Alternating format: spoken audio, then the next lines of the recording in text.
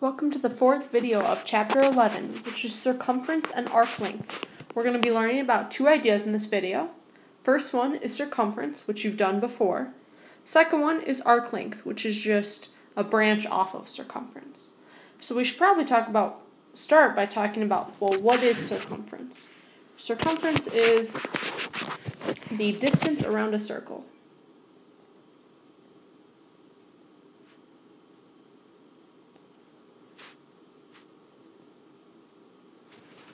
Circumference is really just the perimeter of a circle. So perimeter is the word that we use for all polygons. For some reason, a circle is special and it gets its own word. It gets the name circumference. There are two formulas for circumference. The first one is that circumference is 2 pi r. This is the formula that I use most often. Now, if we look at this, we have this 2r, ignoring the pi. 2r, twice the radius, that's just the diameter. So another way to write this is pi times diameter. They're the same formula, really, just written two different ways. I don't care which one you use. I normally use the first formula. If you want to use the second formula, that's totally up to you. Let's look at the first one, example number 1. It says, find the exact and approximate circumference of a circle with a radius of 9. So it asks us to find the exact and the approximate, and I'm going to show you what I mean by that. Now the circumference is 2 pi r, and we are told that we have a radius of 9. Therefore, our circumference is going to be 2 pi times 9. 2 times 9 is 18, so our circumference is going to be 18 pi centimeters. Remember that perimeter just has the same units as the radius or side. Now this is the exact circumference. So anytime you leave in pi, that's going to be exact. We are also asked for the approximate circumference. Now there is a pi button on your calculator. It's right under clear. So if you hit second and then right under clear, a pi should come up. And then if you multiply by 18, this is the same as 56.55 centimeters. And then this is the approximate, because I had to round.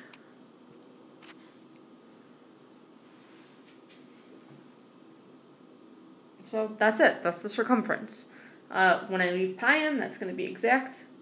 When I give a decimal, that's going to be approximate. Example 2 says, find the radius of a circle with a circumference of 26. So this time, I'm working backwards. I'm going to look at my formula. Circumference equals 2 pi r. I'm told that the circumference is 26. So I have 26 equals, and I'm asked to find the radius. So that means r is just going to stay r. Okay, I'm solving for r. So on the right side of the equation, I have 2 and I have pi. And both of those are issues that need to be moved.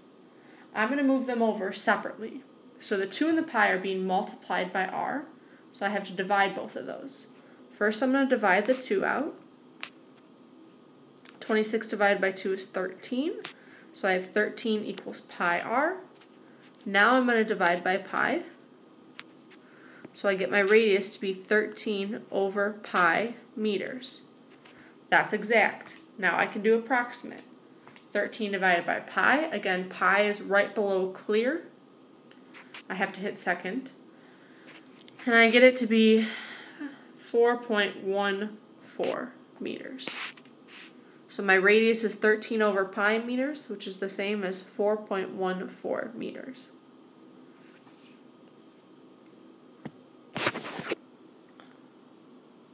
Okay, let's move on. I think this is our last example with circumference before moving on to arc length. Example number 3 says, the dimensions of a car tire are shown below. To the nearest foot, how far does the tire travel when it makes 15 revolutions? Okay, so this one is certainly more difficult than the previous two. So it says the dimensions are shown. To the nearest foot, how far does the tire travel when it makes 15 revolutions? So I need to think about in my head what's happening. My tire is spinning, and it's spinning again, and it's spinning again. It's making these 15 revolutions. Each revolution is going to be one circumference, or one way around. Right? Because my tire is going to start here, it's going to go all the way around, and it's going to come back to its original spot. That's one revolution, which is just a circumference. But it's going to do it 15 times. So really what I need to do is find out what are 15 circumferences going to look like. So, knowing that, I would like you to pause the video and try this one on your own, please. Come back after you have an answer. Good luck.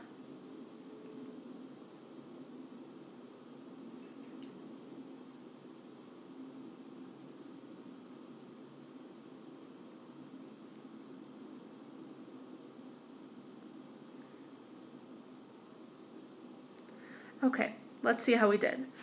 Now, our circumference is going to be 2 pi r, or it's going to be pi times diameter, either one. In this case, our diameter is right here. It's all the way across. So it's going to be the 5.5, add the 15, add the 5.5, which ends up being 26. So our circumference is 26 pi inches. Instead, what you could have done is seen that the diameter is 26, so my radius is 13. Using the other formula, this is 2 pi times my radius, which is 13. 2 times 13 is 26 pi. So using either formula, the circumference is 26 pi inches. That's one revolution. Next thing I know is that this is going to actually be 15 revolutions. So I need to take that 26 pi and multiply by 15 revolutions. This gives me 390 pi inches. So in 15 revolutions, that tire is going to travel 390 pi inches. Now that doesn't mean a whole lot to us. I don't know what 390 pi is. So I'm going to turn that into a decimal. I'm going to take 390 multiplied by pi, and I get 1,225.22 inches. So this is how far that my tire is going to travel in 15 revolutions. But the question specifically says to the nearest foot. My answer is in inches. So I need to convert this to feet. So I have 1,225.22 inches. Remember that there's 12 inches in a foot. So 1 foot has 12 inches. So I'm going to end up dividing my answer by 12, which should make sense. There's going to be less feet than there are inches, so I need to get a smaller answer. When I do that, I get 102.10 feet. So in 15 revolutions, my car tire is going to travel about 102.1 feet. It does say to the nearest foot, so about 102 feet. So if you got that one wrong, that's okay. Hopefully we now see what mistake we made, if we made a mistake. If you got it right, that's awesome. Good job. So that is circumference. That's just the first part of the chapter, and that shouldn't be really anything new. From here, we're going to go on to arc length, which is going to use circumference.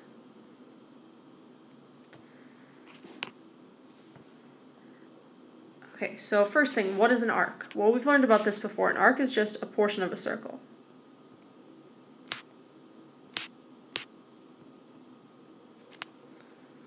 So the arc length formula isn't so much a formula as it is a proportion.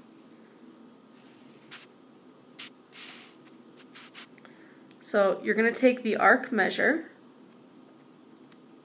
out of 360, because 360 is the whole circle.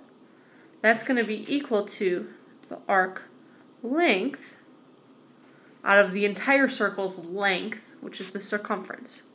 So 2 pi r. So every time you set up an arc length equation, you're going to have to use the cross products property. So this looks complicated, but it's not that bad. So we're just going to jump into doing an example. So if you would flip the page, please. Okay, so example 4, it says calculate the length of arc AB.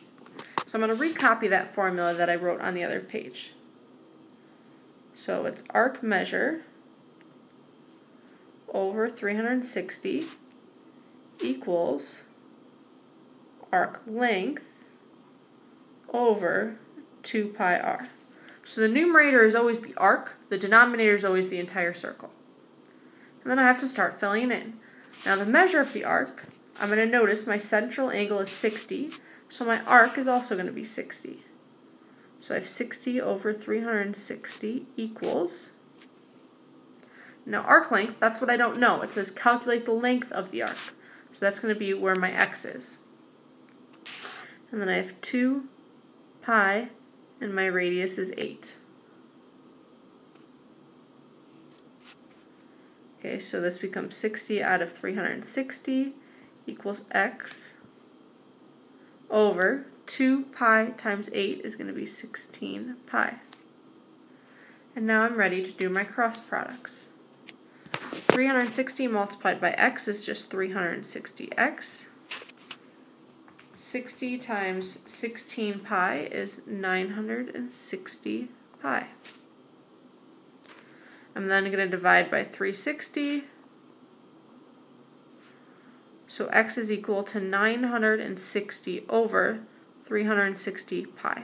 And I can do that in my calculator. Do 960 divided by 360. Turn it into a fraction. So the arc length, which is just x, ends up being 8/3 pi centimeters. I would like your answer left in terms of pi anytime that it's possible. So anytime at all where it's possible, leave your answer in terms of pi. And that's it. Right now, I would like you to pause the video and try example 5 on your own, please. Just calculate the length of a 140-degree arc in a circle with a diameter of 12 feet. So pause the video and try this one on your own, please. Come back after you have an answer. Good luck.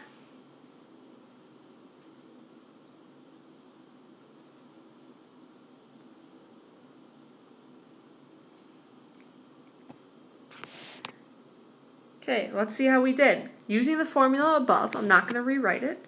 I know that the measure of the arc is 140, so I have 140 out of 360 equals, again it says calculate the length, so my length is going to be x, and then I have 2 pi. This time I was given a diameter of 12. If the diameter is 12, the radius is going to be 6. Simplifying, I get 140 out of 360 is x over 2 times 6 is 12 pi. Now I'm ready to do my cross products. 360 multiplied by x is 360x. 140 multiplied by 12 pi is 1,680 pi. Dividing by 360, I get x equals 1,680 over 360 pi. If I simplify that, I get 14/3 pi feet. So my arc length is 14/3 pi. So hopefully you got that one right. If you need to know that as a decimal, it's about 14.66 feet as a decimal. If you didn't get that, that's okay. We're going to do some more practice, so just keep going. But please make sure you do have the correct work and the correct answer at this point since I showed it to you. We just have 2 more examples to go, and then you are finished with this video. Looking at example number 6. Example number 6 says, calculate the radius of a circle where a 40-degree arc measures 4.19 inches. So let's draw what this is saying. It's saying I have some circle, I have an arc that's 40 degrees, so this one here is going to be 40 degrees, It measures 4.19 inches, and you are asked to find a radius. I would like you to pause the video and try this one on your own, please. Come back when you are finished. Good luck.